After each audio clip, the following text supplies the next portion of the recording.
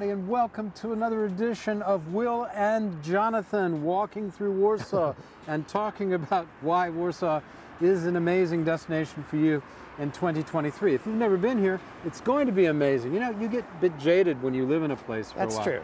When you see it through other people's eyes when they're visiting, you get all refreshed again. Yeah, and your parents will be coming tomorrow? Yes, even? tomorrow. We'll count the hours. And you'll get to sort of see the city again through their eyes. Exactly. Where are you going to take them? Well, I think our first big dinner is going to be at the classic Lotos. You're going to go to Lotos? Yes. Why is Lotos a good place? Well, it's just classic Polish food, but it's really lively. It's a very strange looking place. They designed it in the 50s to be, well, I'm going to say the word Oriental. They thought they were making an Asian decor. Yeah. And so it's not a typical interior. And it actually looks more like a crazy Polynesian explosion of red and rattan.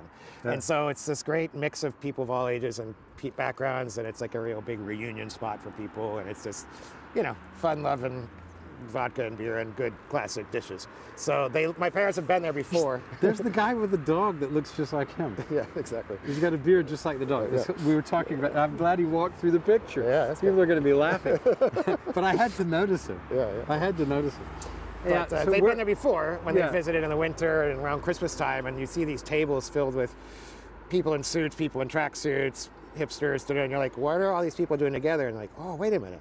They're all back in town maybe for Christmas, and they all grew up together, but they've all gone their separate career paths and stuff. Things. So it's like a weird mix of people and stuff. And it's just always funny. We tried to make a thing of like doing Sunday brunch there, if you will. Where is that Lotus? So it's right after the Łazienki Gardens, Belvederska 2. Right. And it's just been there forever. My father-in-law used to go there during university. From the Russian embassy? It's down the street from it away. Yeah, it's past the park, though. You have to go past it. Past the park. Yeah. Okay. It's Anyway, people can find Lotus. Yeah. And it's a real experience. Yeah. So we're going there Saturday night. Yeah. And then gosh, you reminded me of it again. It's great. And and they, very stoic waitstaff, but now they recognize me and it's fun and they always smile and are happy. So I made a big in there, I think, but broke the ice. Yeah. And so we got a whole agenda of other restaurants that we're going to plan on. Actually, it will be my mother's birthday next week, so we're going to go. The museum here actually has a new restaurant down in the basement, which is like kind of high end. Which museum? The National Museum here. Sorry. Of art? Yes, the National Museum of Warsaw. Which is next to the military museum exactly, we were just sort of talking about in the previous program. Sure, and it's called Muzealna, and it's the guys that own Ale Wino, which is another good spot over on Mokotowska.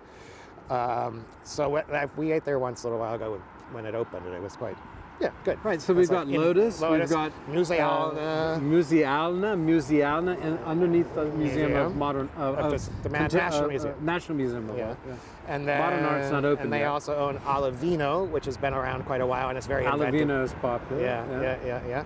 And I think we're going to head over to Saska Kempa for just like a little steak place. It's like kind of casual, and it's called Meat, I believe. It's called what? Meat. Oh yeah, I've heard of that place. I've heard of that place. Yeah. So Saska, Saska's across the river. Across the river, it's a little nice little district. Yeah, across interesting the river. wide boulevard and a lot of expats and international community there, embassies.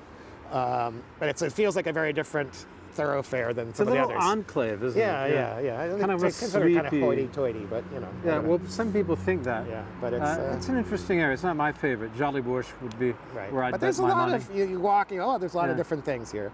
Yeah, that's true. And it feels like nice little different. street, cozy street. Yeah. As you say, embassies nearby. Yeah. It's a kind of a little more standalone buildings, kind of, even if they're multi-apartment kind of things, but it's got a different feel. Yeah.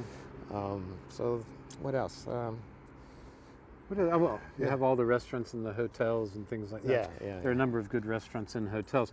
I mean, but let's talk about hotels. Yeah. So they're going to be at the Puro. Oh, well, we're going to talk about it next time. Yeah. So maybe we'll talk about hotels next time. Maybe we'll just walk and listen to the birds sing. Yes. Because it's almost time for birds to sing. Over the cars. It's spring. Kind of. Well, it's a false spring. It's a false spring, because we'll probably get snow, some California-style snow storm again, won't we? Yes. You know, you never know this time of year. when you might get another snowstorm. Although spring is trying to come out. You know, I recently discovered I'm allergic to birch trees. Oh, yes. Which is what I thought I was. You're in the wrong part of the world. I know. But I thought I was, because every year in March I start to get this problem with my sinuses. So finally I went to the allergy person. I mean, I looked up and I said, what is the thing that blooms first? Birch trees. I went to the allergy, I said, can I do the test? Yes. Birches came out. You're allergic to birches, she said. And I said, oh, good Lord, what do I need you for? I knew that. Just give me some meds. Let's say, here's your birch tea. Yeah, better living through chemistry. Thanks for watching. Like us on YouTube and Facebook. Like Jonathan, anyway, he's a good man. Jonathan Roy, my friend, companion here. I still got the hand. I want to thank him for walking with me. But we're not stopping, we're going to continue. We're going further on. More thrills in store on Follow Daily Travel. Thanks for watching. See you tomorrow. Cheers.